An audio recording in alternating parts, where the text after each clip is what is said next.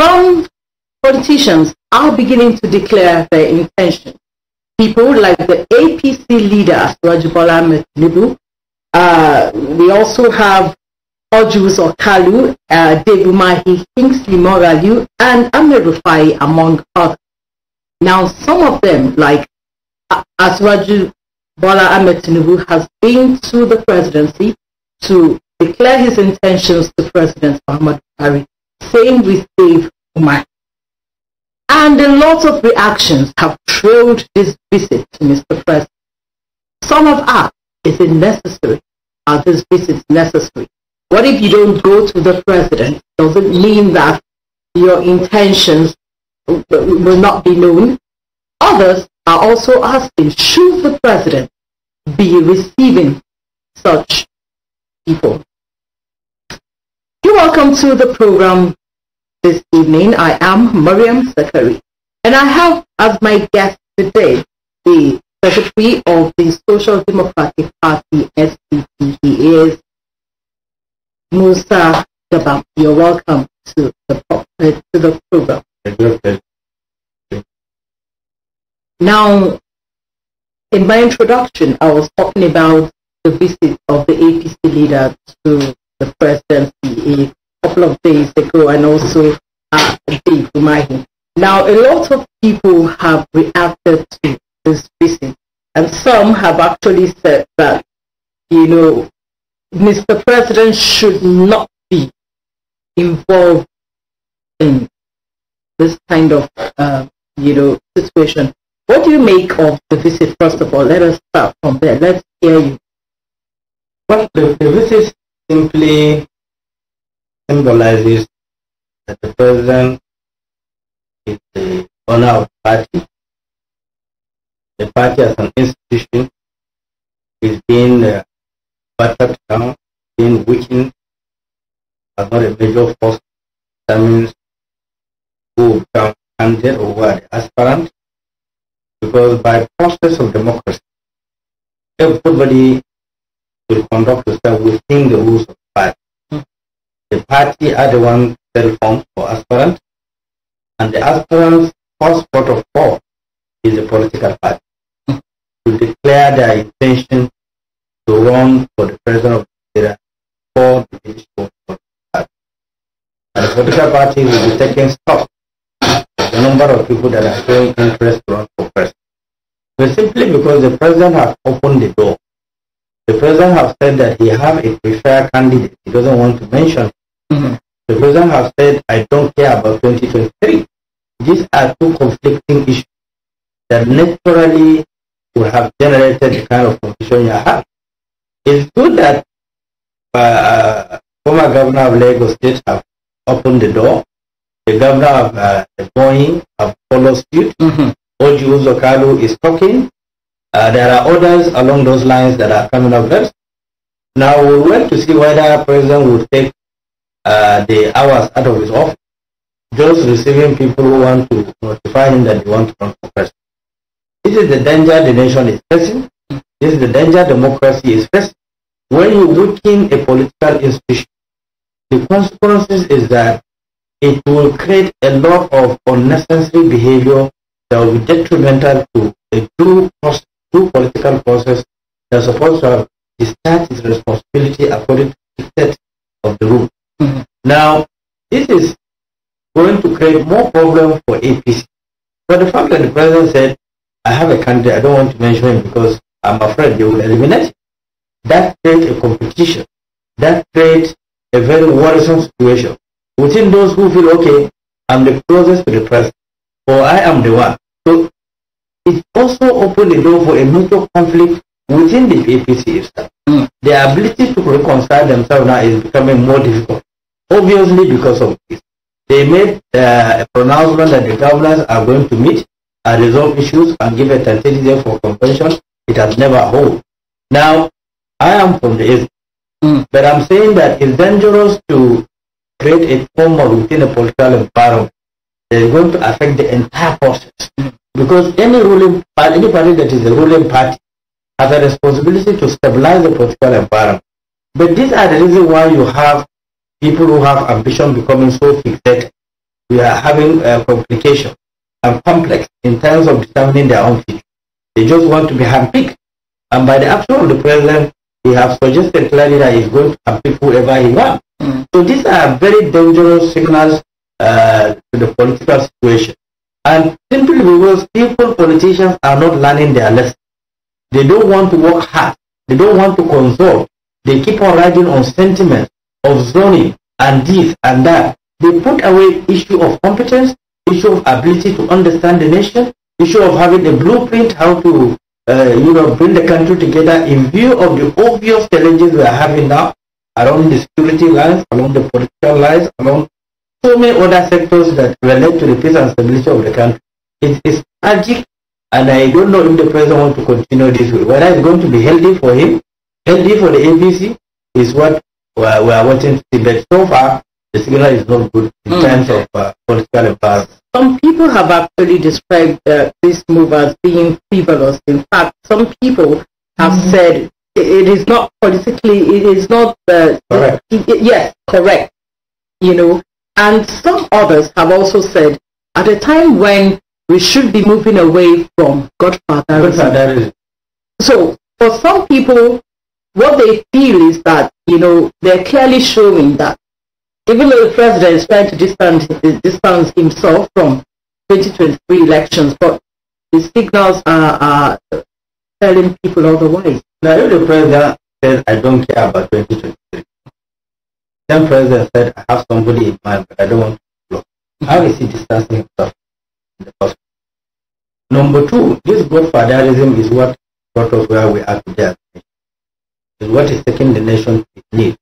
Is what is exacerbating all these insecurity things.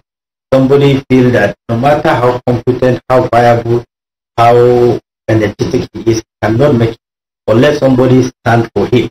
In a country that have over 200 million population, is hanging his faith on one single individual, not even God that have created him, not even God that have given him the talent, not even God that have given him the wealth. But he believed that in the absence of someone that God have put there through the powers of God, he is not relying back to that God. He is relying on individuals to say, okay, go ahead or don't go ahead. Assuming the president said, don't contest. It means they will go back. So which simply define and clearly explain that they are not ready to rule the country. They are ready to give subservience to someone who they believe is someone that can determine their future, the future of the country. And this is a very dangerous signal, especially we are heading towards election. It's not just for APC. There are decisions that you can take that will saturate the entire environment, will make the environment very chaotic, very distrusting. More so now we're in an area of distrust. So have affected virtually everything we are doing. Nobody trusts anybody. Everybody does things with a lot of adamant behavior, non-caring attitude, so dehumanizing, so disrespectful, and so lawless to the system. It's not good for the country, and I believe and I hope and I pray the president will look at this from a very dignified perspective and make a stop to it. He should shift this into a political party. They should go to the parties that they belong to. Go and discuss with the party. Present your credentials to the party and allow the party to conduct the primaries for everyone who wants to contest primary to become the candidate of the party. But when the president begins to double in the party affair, that is why you are having the issues we are having, and that is why you see the National Assembly was making an attempt to impose a direct primary because they believe the governors are threat to them, will determine they are coming back or not coming back. These are all associated problems that is reducing the culture of democracy and the culture of respect and decency and the culture of competence.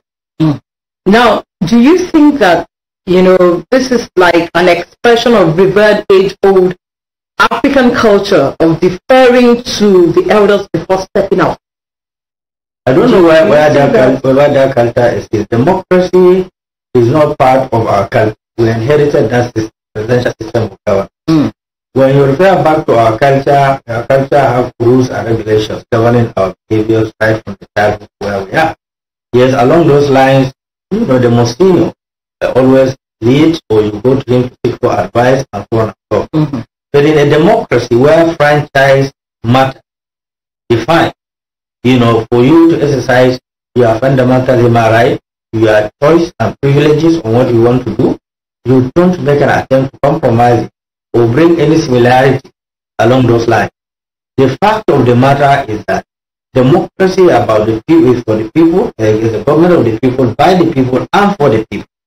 And then through this process, you elect your leader. Through this process, the president was elected. Through this process, parliamentarians were elected. And all other systems that have to do with election are under it.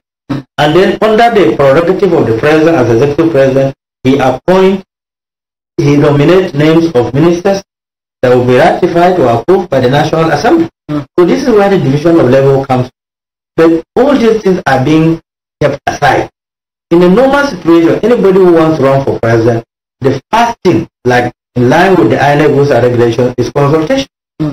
This consultation has to cut across even political lines, because ultimately, at the presidential level, people will choose according to who is competent to provide leadership for Nigeria. This time around, it's hardly for people to go along political lines. But you know, the politicians or those who are managing political parties, particularly those that have ruled the country, have made people to be fixated. If you have 10 million and you want to run for councillorship, if you go to APC, you are likely to spend 8 million, even before you go to the front. If you go to PDP, the same thing. But you go to other parties, maybe most likely you spend 1 million. And then you use the other money to reach out in terms of logistics services and other things. But the moment these parties get to ticket, you will get stranded financially. And you begin to, you know, create problems within the party. You call them all sort of names. They exploited you. And these are culture that has been entrenched in the PDP before. It has now moved to the APC. And APC have done nothing to purge themselves from the negative vices that affected PDP and make PDP to lose it. Now, you talked about, you were speaking about so much money that if you want to get a ticket. Someone has also said that 2023, money may fail. Do you share in that perspective? We're talking about money bags. Largely money my friend, because, you know, Nigeria went out with all their minds at heart. The elites, the political juggernauts, had a certain consensus. I was in PDP then. I was part of it. You know, we believe that, okay, Buhari is a tall order. Buhari have shown that he's a man with quality, with capacity and ability to create that. Those were the convincing reasons even some of us at that time did anti-party and voted for. It is the anti-party of the large bloc of the PDP that made Buhari a president, not even the APC.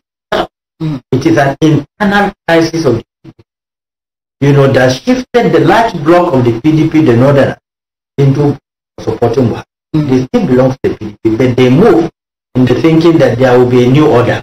There will be a new culture of discipline and leadership. There will be a human face in policies and programs of government. These were the basic hope that led to people selling sugarcane, selling water, contributed their heart and money to support President Muhammad.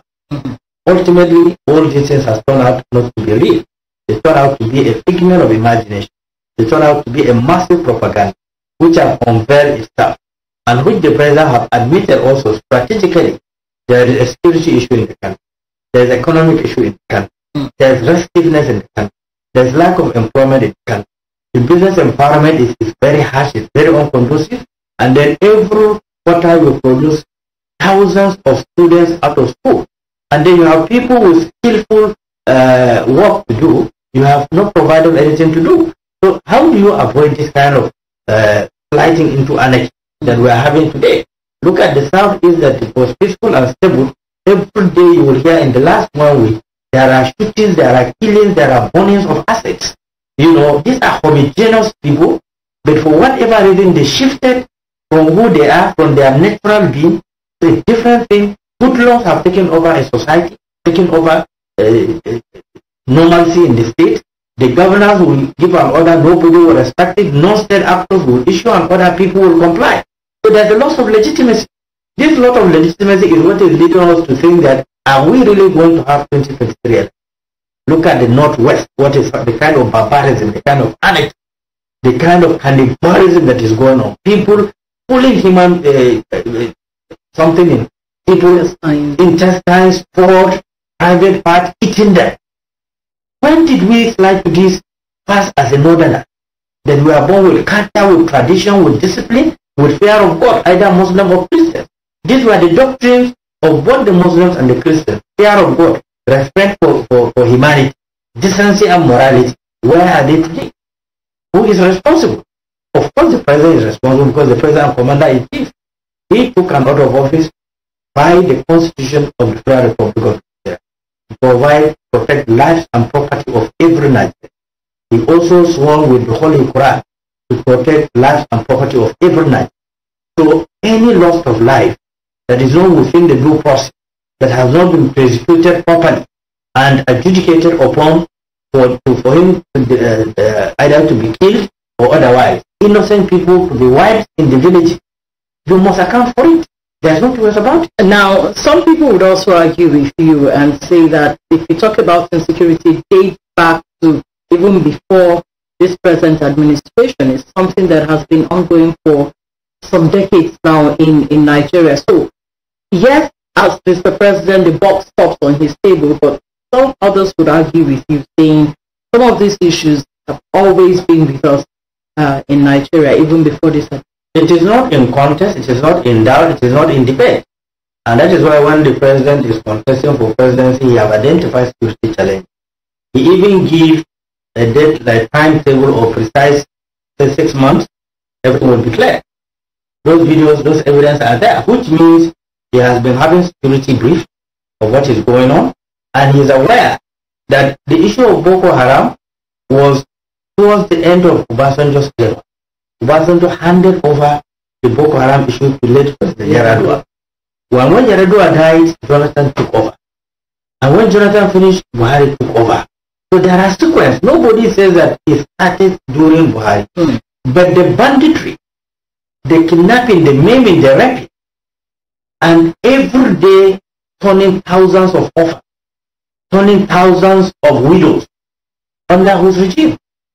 It's under Buhari's regime.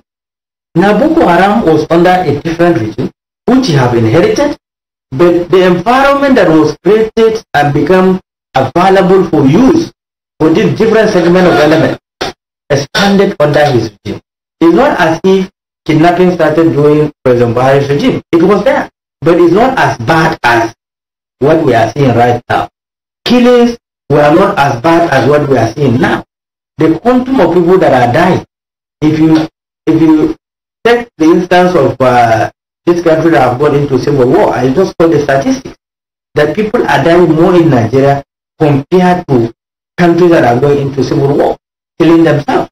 These are statistics that have been generated both by the United Nations and so on and so forth. The killing of Zamfara, it takes the United Nations to issue a statement.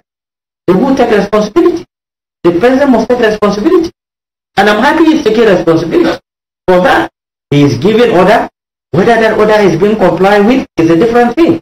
But he is the president and commander-in-chief of the armed forces of the Federal Republic of Nigeria. And therefore, he is the accounting officer of the lives and properties of every single Nigerian. It's his responsibility. So nobody is arguing otherwise that there were no security before he comes in. Now you came in, you made a security agency. The Boko Haram bombing have reduced drastically. But the killing and the maiming volume have increased. Now which is much easier to handle? Was the bombing not killing people? Now if the number of bombing that are going up have gone down, the number of innocent lives being lost, is it not on the increase? So which one do you prefer? Which one is more safer? So this is the tragedy of the moment. Let me take you back to something you said earlier on. You were in the main opposition party at the time, which was the ruling PDP party, the PDP. Yes. And you mentioned something, a lot of, some of you did anti-party and voted for Mr. President. Do you have any regret looking back? Do you have any regret for voting the APC into power? I don't have regret because the conviction then and our mindset then was that we tried to do everything to reform PDP. He didn't. And there will no be vacuum. There is no vacuum. And the election was approached. Every effort, to make PDP do the need, they are not doing it. PDP was swallowed by their arrogance, by their imposition, by their recklessness and irresponsibility. And we predicted we lost the election. I was among the arrows that was virtually on air, then the PDP will lose it. Because when you get out of track, you deviate from the visions of the founding father of the PDP. You allow rascals and criminal elements to hijack an institution that was established by visionary leaders, quintessential politicians, who have sacrificed their life, have been taken to prison to establish their political party. Criminal elements hijacked the party, started making imposition, started harassing, abusing of power. What do you expect? People have to shift. Those were the reason why we shifted. With the hope that President Buhari, given his experience, being a former head of state, being served as a minister in this country, as the governor of the Northeast region, why will I have a doubt that he will be incapacitated in terms of delivery, in terms of making the environment very disciplined, very friendly for the entire country? These were the convincing reasons.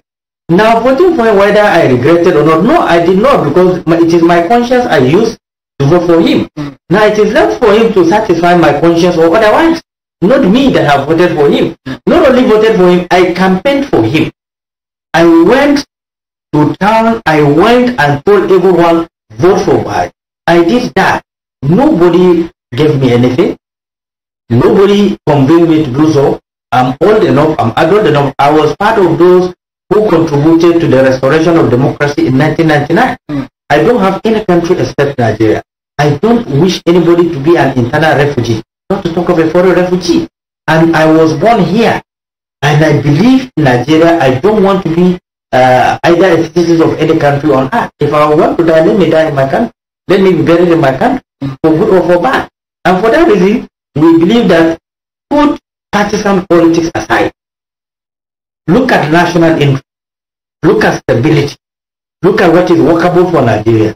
Every day, children are being born. There is no planning for their future, either in terms of school, in terms of welfare, in terms of housing. There's practically almost zero plan. Recently, the Egyptian president went and opened over 1 million housing estates. Egypt, yeah. I don't know if you have been to Egypt or this. I've been to Egypt a couple of times. If you see the massive development, you will clearly understand there's a visionary, determined leadership to change the course of things. During Abacha's regime, we have the biggest estate in Nigeria, Gorimpa Estate. It's the biggest so far in Africa, apart from when currently Egypt are going in free. That have leveraged a lot of pressure in terms of housing and all that.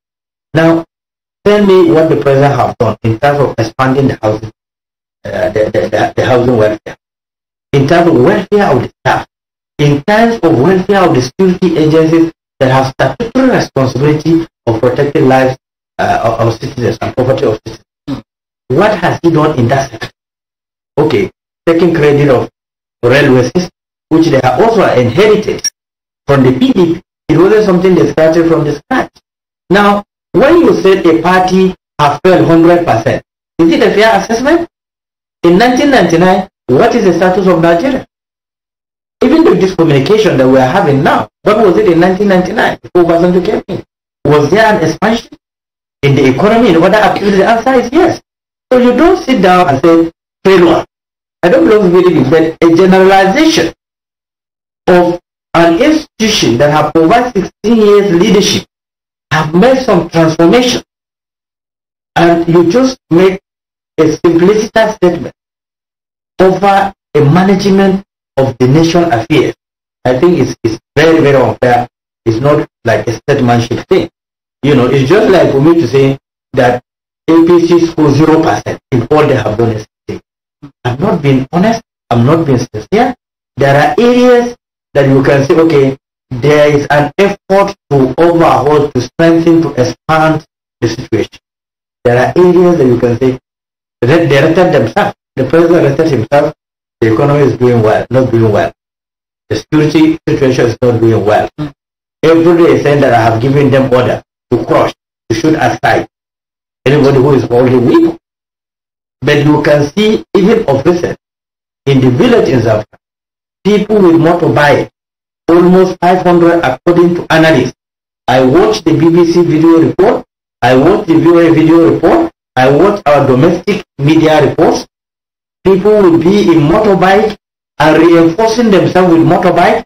And we recently purchased Okanas who have precision, 100% precision, to take away those things. You will wonder where the military operations were when people are being killed. And is there absence of network in that village that they cannot communicate with the state, that we are under invaders, killers, whose language is not in tandem with our own here? The language they speak is mostly a foreign one. The dialect is a foreign one. Now, they will come and wipe up the whole village. And you have a constituted authority. You have a commissioner of police in the states. You have director of SSS in the states. You have civil defense in the states. You have SSS and other security apparatus in the states. You have area commandants. You have AIGs in those zones. You have the brigade commandants, on those states. All in an effort to provide peace and security in the states. Where were they when all this thing is happening? Was it that there was no repertoire? So they don't know people are going to be massacred? How do you defend that? Now, these are some of the issues that we would still be talking about. Still looking at 2023, as a seasoned politician, someone who has been in politics for a very long time, we saw what happened before 2015, where there was a merger that enabled the APC, win the elections. Do you think, as someone who has been in politics, perhaps if other parties decide to come together and there is a merger before 2023, do you think that they stand a chance of removing APC from power from 2020? Let me tell you, from the permutations that are going on, anything is possible. From the permutations that are going on. But I will not give you a conclusive position on that. But I know there's a lot of realignments going on that involve both the two major parties. People are looking for the way out. When you see people not even thinking together, it means they are living in a comfort zone. In a situation of crisis and survival of the fittest, people have to keep aside their differences. It reminds me of the 1999 period when the likes of Let Rimi, Let Adamu Choma, Sule Lamido, Iroda Musa, and others came together and fulfilled their differences and come up with a formidable political system that will restore democracy. This is the same scenario that we are right now. Politicians have to keep aside their differences. They should make a collection of the best, dissect the issue in the overall national interest. Look at the sentiments, the emotions all over the country, the regional issues, the agitations. What are the justifications? There are justifications for it, because this is not the first time we are having leadership in Nigeria. So we have a record of things that has happened within the same zone, same homogeneous set of people. Did we abuse the process? Did we not allow the rule of law to prevail? What happened? These are facts that are visible, that are touchable. Now, politicians who gang up to restore democracy have to go back to that era of nationalism, patriotism, restoration of democracy, restoration of the rule of law, above any other thing. In the absence of having a conducive environment, there's no politician that will go out and contest. Recently, we had issues in Anambra State. Virtually all the commercial contestants couldn't enter Anambra State. Even when we had meeting with INEC, these were the same complaints political parties, forwarded to the INEC. So these are similar situations. In the Northwest, it's chaotic, barbarism is going on. How do you conduct election right now, or if you have not done anything before 23? How do you conduct election in the Southeast, where cannibalism is going on? How do you deal with uprising in the Southwest? Agitations, conflict of bandits and what have you. Recently in Ondo, a village was also wiped out. So it got across, it has engulfed the entire country. But was it because there's an absence of leadership? How do you define absence of leadership? How do you define lack of legitimacy? How do you define lack of capacity to create desires? So that individual citizens will understand, if you commit a crime, you can't get away with it. How do you take away? Because this is what led to godfatherism. Someone will go and kill a man because he believes there's somebody in government somewhere to protect him. And this same president, being sworn, he said, I belong to no one, I belong to everyone. How does he just, is that going to defend that? Because he said that on the day of inauguration. He is yet to defend that. Well, this conversation will go on after the short break. I have with me in the studios Alhaji Musa, Shehu Musa Gabam, and we have been looking at the recent visit by some politicians to Mr. President, as well as issues leading to 2023 general elections. Now, when we come back, we will be looking at insecurity, mostly in the northern part of the country. Please stay with us. We'll be right back.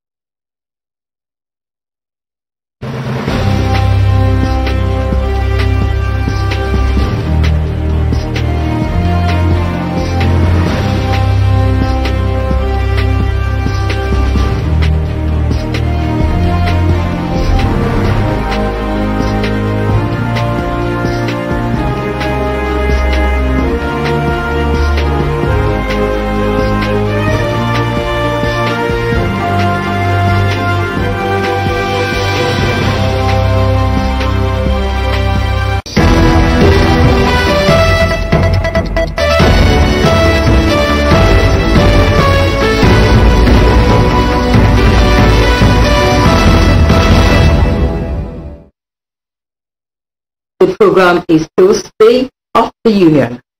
Now, before we went on that break, we were looking at, all the politicking going on before the 2023 general elections, which should take place in February next year. I would like to, let's start off from this point. Especially when they talk about election, two names readily come to mind: APC, PDP. It's been, between those two since 1999, and you were also part of PDP, but you moved, to the SDP. Why is it that when it is time for election, just like we're preparing for 2023 elections, you hear several other parties, you hear candidates come up, and right after elections, as if, you can liken them to submarine, you don't get to hear anything about these political parties until another election, your party inclusive. What exactly is hiding some of these parties that they only come out during elections, and after elections, you don't get to hear anything? Well, my party is not inclusive. If you've been following developments, SDP actually is providing progressive. I understand, but what I mean in terms of maybe taking positions such as you contest for virtually, your party has candidates, for several positions, but soon after that, nothing. Yeah, okay, let me tell you this. The reason why you are having two parties at the forefront. One, because PDP spent 16 years now. There was so much empowerment. Politicians got a lot of patronage. So they have some liquidity to be around and to be making noise.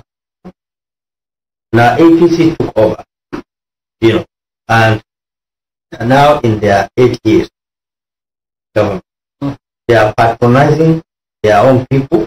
Their own people are the one meeting up with challenges of publicity, which is cost-oriented, and so on and so forth. All activities, they have resources to provide for the party to go and conduct activities, youth organizations, and so on and so forth. Had party is very expensive, extremely very expensive. And that is why after election we will hardly hear them because they don't have resources to provide what it takes to Nigeria. They have to keep quiet because there is no resources, no support base. Whatever we are doing in our party is out of our own pocket, out of our commitment, out of strengthening democracy, and then, providing an advice to the government that is in power. That is the fundamental reason why other parties, you cannot hear them, you cannot see them. That is the reason, not because they like ideas of what to do, or they like leadership or capacity. No, far from it. They have very good people, but there is no resources to drive the ideology and what have you of the party. That is no any other reason other than that. I was part of the formation of party. In 1999, when there was no money, when some people were arrested and sent to prison like Remy and others, I know how much people were contributing 10,000, 20, 13, 14, 15,000 to the formation of the party. Because those who have money then are those who were revolving around Abacha regime, military regime. They are the ones who had money, and that's why most of them, you will find out that they were associated around the military administration. But the career politicians have no money. So that is why there is an overshoot between non-career politicians hijacking the political space, and the career politicians were behind the scene. As I'm talking to you in SDP, we have 7 people talking to us once run for president, including a lady, a very brilliant lady. She came to the party, we had a conversation with her. We have 3 people from the Southwest that are directly talking to us. We have 2 people from the Southwest, and there are 3 Northerners, very powerful, that are also having conversation with us. But right now, all parties and aspirants are at the stage of consultation. Just like the way Bola said he went to consult the president or notify the president. Yeah. But I have not made formal declaration. It is not yet for formal declaration. But aspirants, hopefuls, can go to their parties, have consultation with their parties, present their intentions to the parties, and the parties will receive them. And I want to assure you, will see more of it very soon coming out as a result of the condominium, the racketeering, profiteering between the APC and the PDP. People have no option than to look for where they will have sort of protection, and they will be allowed to showcase their brilliancy, their ideas, their vision, to what it takes. And it's left for Nigerians to decide who to elect as a president. Because so far, virtually everybody is paying. Whether you elected this government, you did not elect this government. As of 3 days ago, it is everywhere. And there was a special coverage by China in the market. Everything has gone in the last 3 or 4 days. The bag of rice now I had is about 40,000. Now, when there is hunger that has saturated the country, how do you expect peace? A hungry man is an angry man. I think the presidency is taking this. I hope the presidency are working on this, because what we had, there is a massive hoarding of foodstuff. The president of Niger, when he was elected recently, he took a dramatic, very drastic measures immediately. And there was a restoration of normalcy in Niger.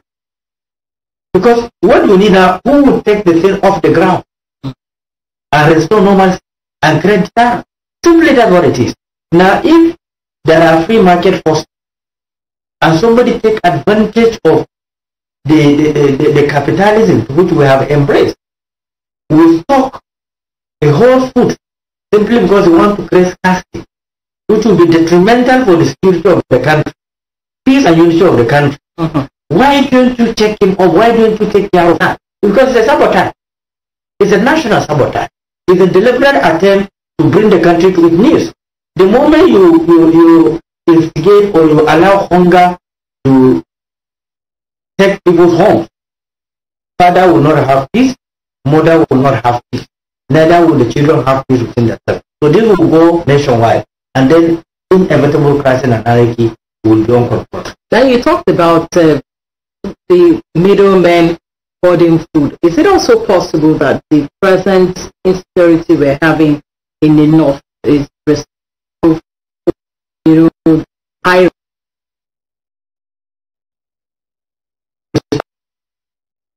country has created a lot in terms of food production. The only reason we used to have this in North is because people have to eat. And then with our culture and our tradition and our discipline, they don't go extra mile to create crisis instantly. Once somebody knows that if he goes home, he has something to eat, whether the food is sweet or not, he has something to eat. He has something to feed his family. Now, the storage of the foodstuff has been burnt down.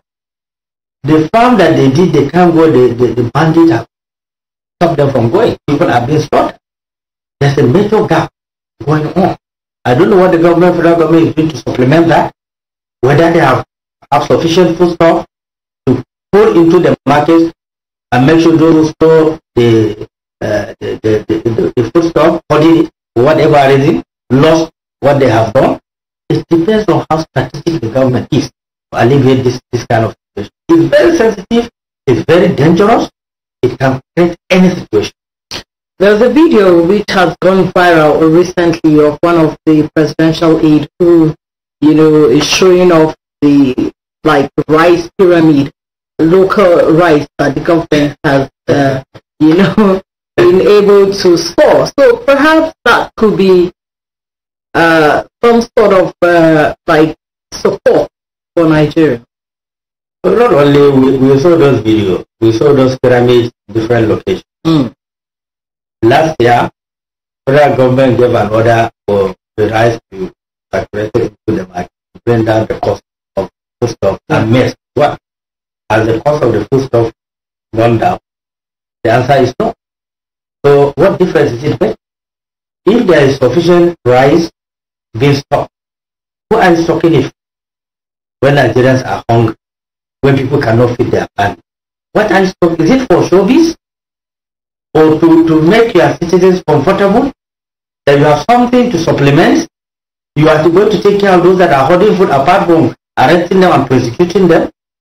Because there is no law that allows you to hoard food in order to create anarchy for the country. Now, in the absence of that, and you are claiming, I saw the president interview on channels and NT and so on and so forth, where he said, we have food to feed ourselves. Where is the food? If there is a food, why the crisis? Because I was privileged to be in government. I understand those issues. Part of the pain we are having in communities is because they have food to eat, even if they don't have money to send their children. Now, in the absence of it, apart from they don't have food, some criminal elements will go and wipe them and kill them. And then there is a migration process. They will settle in primary schools or some other place. Is it not about leadership? Is about human face? What has been about that? If you minus the governor of Borno State, can you give me a second governor that is so proactive in dealing with these issues? So far he's taking out the IDP camps. Can you mention one?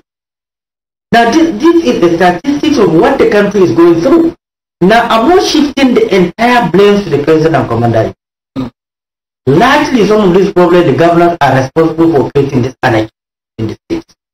Because there's a great dislocation, there's mismanagement of both power and digitalization of power. The local governments are virtually dead, that are close to the people, to the community. Those that are supposed to be elected as councillors in the local government, they virtually don't exist because they form a council in the local government. If the local government chairman is not functioning, they can impeach him. Just like the Western Assembly can impeach a governor. Are they alive? Are they functioning? Now the president has served an executive order mandating direct transfer of money into local government account. And he told the chairman of the local government, if you allow the governor to carry the money from your account, we will hold you responsible. Are they holding them responsible? Have you heard of it as a media person? Certain local government have been arrested because the governor took money out of their local government account. Have you heard of that? Did you check the transfer process? Money will be transferred to a local government. In less than 2 minutes it has been taken out. As a journalist, do the investigation. You will cry, nobody beats you. You will get worried, are we really running a nation? What is going on? Are we normal? I'm talking about insecurity, which we started, at the beginning of this program, some people have said enough is bleeding, and you have also mentioned you came from Zamfara to Katsina State to Kebbi, Niger, Kaduna, to mention, just for a few. Bandits have unleashed terror on the people, which has become like a daily thing, especially now the news coming from Zamfara State, where we have people who have become carnivorous, like you said, eating human parts. What have you to say about the level of insecurity, the way it has degenerated in the northern part of the country especially? Well, I wouldn't describe it as bleeding anymore. It is a genocide going on. It's far beyond bleeding. When you say bleeding, blood is coming out of somebody unjustifiably, that's a sort of aggression or other. But this one is a massacre. It's a genocide. Purely, there's nothing more than. If you can go and wipe out a village in a state that was properly constituted with government structure, village, 100 of people, different statistics, 500 were killed, no, they say 200, no, they say 50 people, even if it is one soul, unjustifiable. Does that define law and order or lawlessness? People have taken law into their hands and nothing is happening about it. The military men and women and other security agents are doing their very best. A lot of purchases of hard and software were done into trillions. A lot of training is ongoing. But when a crime is committed, you look at the nature of that crime that has been committed. You are trying to get your bearing. Why should such a magnitude of crime be committed? Why should a magnitude of citizens be killed? How do you get your bearing? How do you console yourself that this is not a deliberate act? When people will go on bike in their hundreds, and you have the highest security agencies that have surveillance facilities, have repertoire system, have intelligence collection system, and then do you call that bleeding? That is a genocide. Now those that are responsible for genocide, did you call them to order? Did you arrest them? Did you prosecute them? Now those that were saddled with responsibility of protecting lives and property, have they done their job?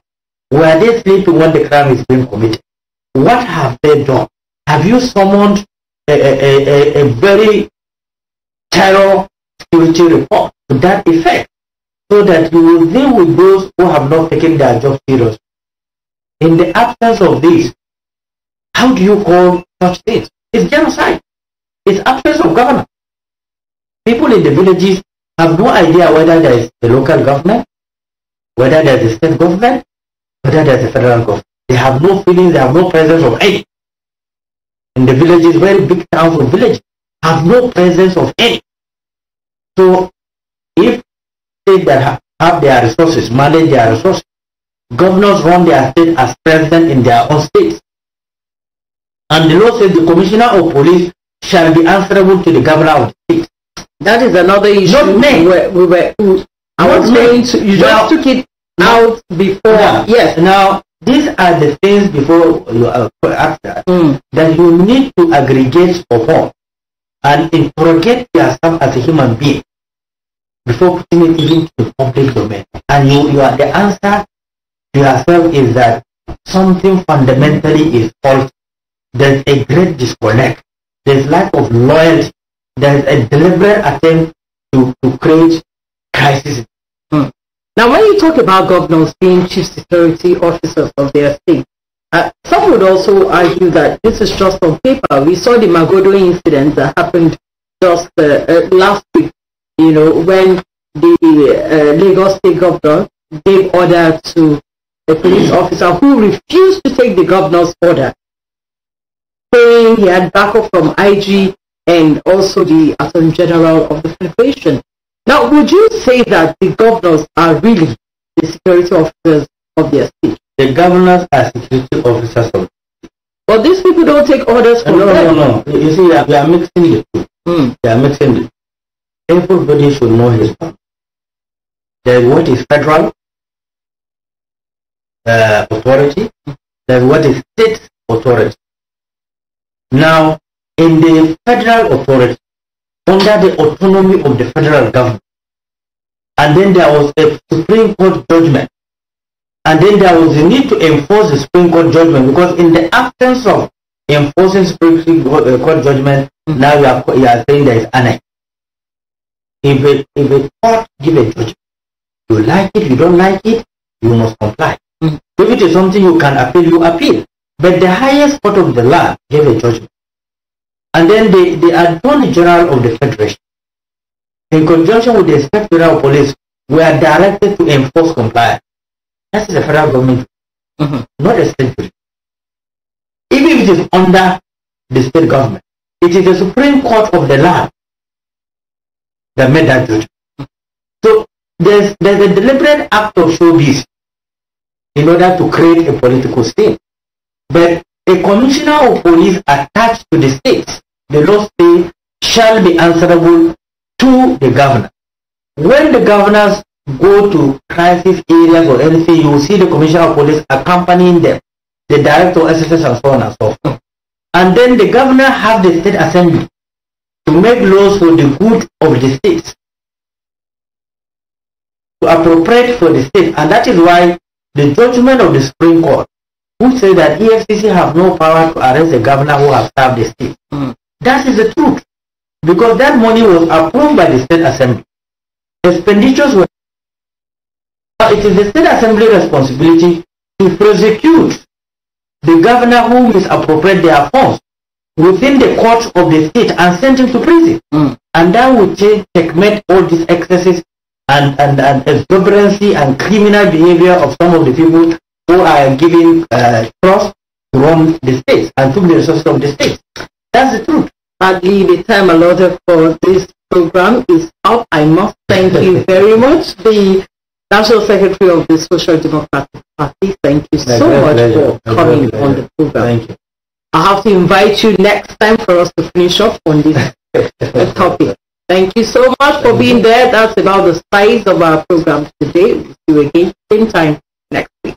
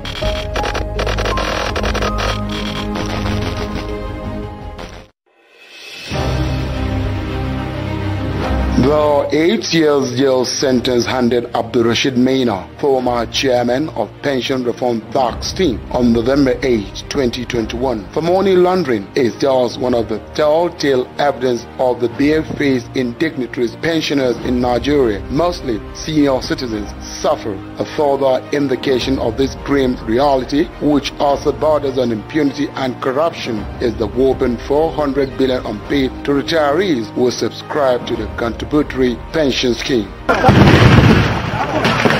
The quantum of firearms in the hands of non-state groups in Africa is at a red alert level. Nigeria, a new report by SMB Intelligence, an open society initiative for West Africa, put the number of small arms in circulation in Nigeria in the hands of civilian non-state actors at 56.06% of the total in West Africa. This is alarming. Nigeria is among the top 20 cattle-producing nations in the world, placed 14th in the A-list brackets with estimated 20 million heads of cattle. With this profile, the ranching option is both imperative and logical as opposed to sedentary or open grazing. Inside Out, weekdays only on Liberty Television.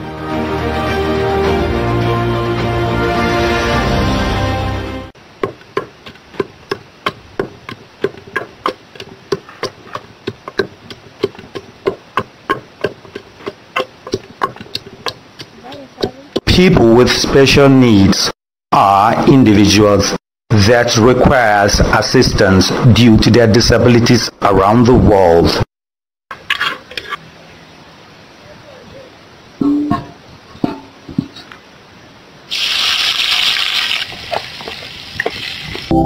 Women contribute a great deal to the social, cultural, and economic development of their communities.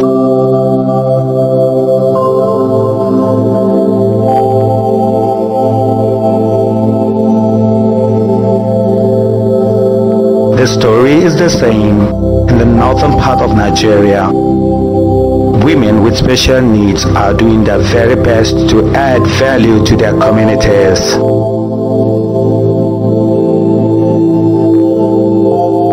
My name is Hawa Musa Abdullahi. I was born in Kaduna 5th January 1991. After that, I was brought up in Katsina. I started my primary school in Katsina,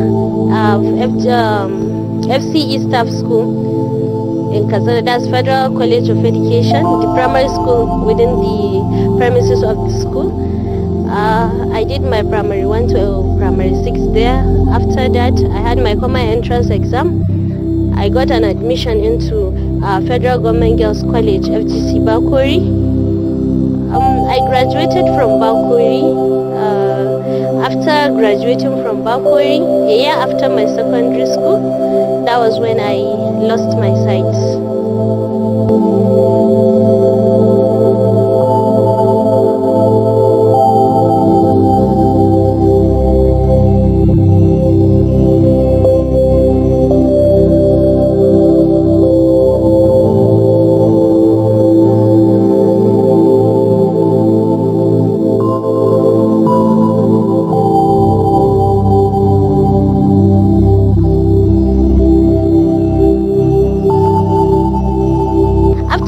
Secondary school, I was just sitting at home doing nothing. So time to time I do listen to programs on the radio station. So I do contribute in one of those programs. So when contributing, I do tell the presenter, if not because of this challenge that I'm facing, I would have gone far in life. I would have been somewhere by now. The presenter will tell me that, see, you are not disabled. To me, you are not disabled. So you should just come out and go and learn how to read and write the Braille writing system and learn a lot of skills, because we have a lot of people that have this special need, and we have staffs here within the radio station that have challenge and they are still doing well in life. So you should just go and learn how to read and write. After the classes, I went and had a JAM examination. Got an admission into Kaduna State Polytechnic, where I studied mass communication. I had my diploma. After the diploma, I went for a 4-month internship in Federal Radio Corporation, that's FRCN, here in Kaduna. Later, I went to Liberty Radio for a 1-year IT. After my IT, I went back to school for my HND, where right now I'm in my final year.